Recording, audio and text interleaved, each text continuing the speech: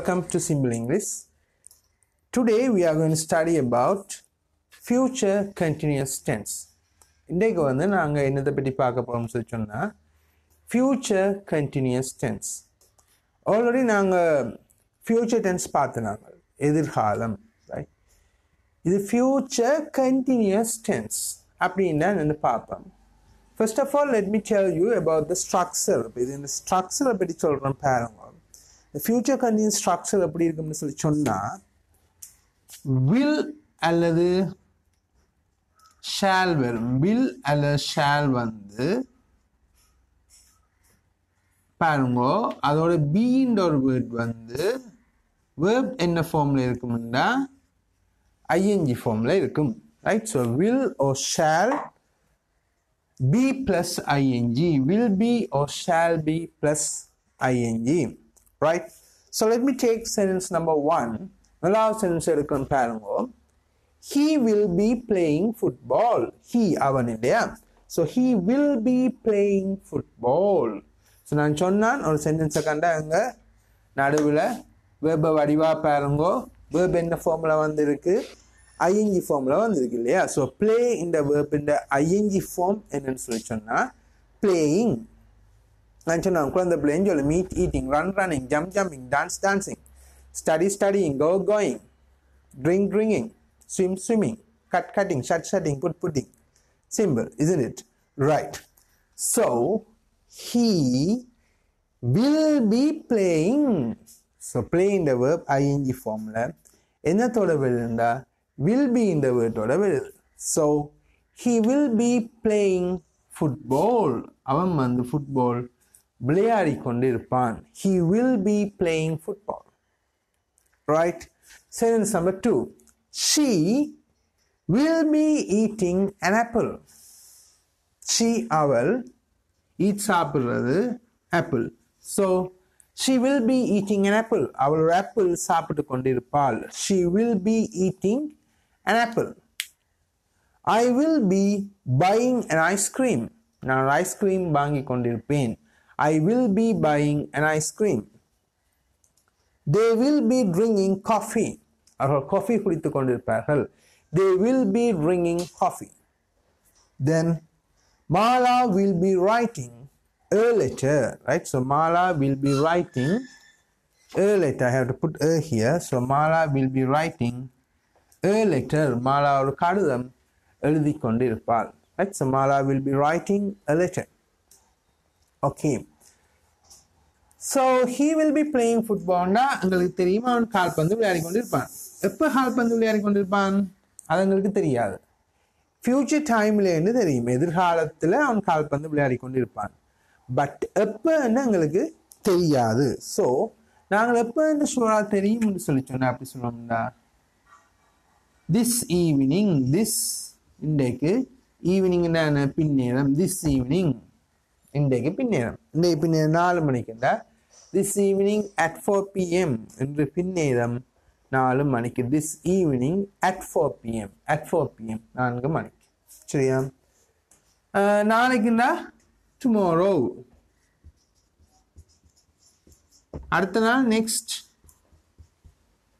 morning. next morning, right?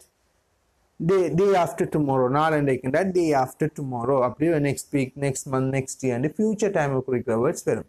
So அந்த adverb of timeக்கும் verb-க்கும் உள்ள கனெக்ஷனை பாருங்க. இது ஃபியூச்சர்னா இதுவும் ஃபியூச்சராக இருக்கும். Right? Structure will be or shall be plus ing.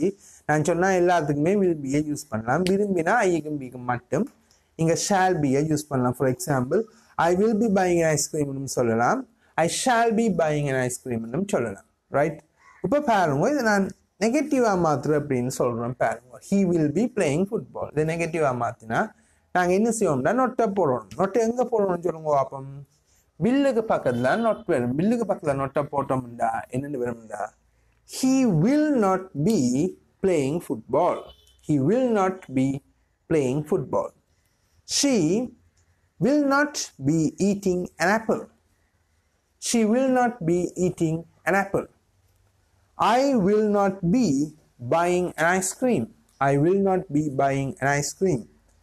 they will not be drinking coffee. They will not be drinking coffee.